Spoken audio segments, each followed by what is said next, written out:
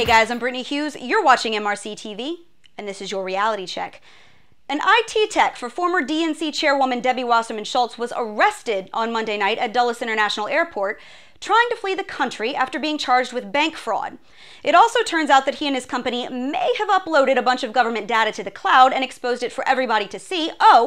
And they also owe a crap ton of money to a fugitive who fled the U.S. in 2014, is wanted for insurance fraud, and is connected to Hezbollah. Reports show that Imran Awan and his family have raked in about $4 million from congressional Democrats for IT services since 2005.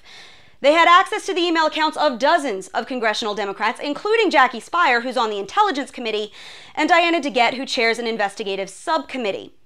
The family company is now accused of double billing the government for their services and are being investigated for potentially exposing sensitive house information, which isn't hard to believe considering police raided Awan's house and seized a whole mess of smashed hard drives.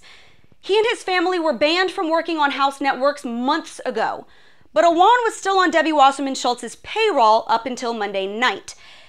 Now raise your hand if any of this surprises you, and slap yourself with it. After all, it is not like the former head of the DNC is known for her ethics, and this isn't the first time we've seen someone take a sledgehammer to a computer to try to hide something. But you might think that dozens of congressional Democrats employing a potentially Hezbollah-connected computer guy for more than a decade might make it onto a few evening news shows. It didn't. Not one, actually, unless you count Fox. Donald Trump's second cousin could go to Starbucks and bump into someone who once visited Russia as a child, and the media would harp on it for a week.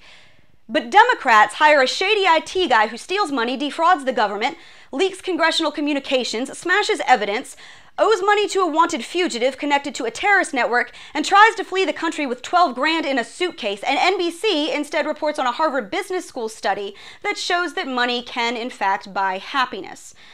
If only it could buy a halfway decent media outlet that actually does its freaking job. And that's your reality check, America. Subscribe to us on YouTube, like us on Facebook and Twitter, and stay sane out there.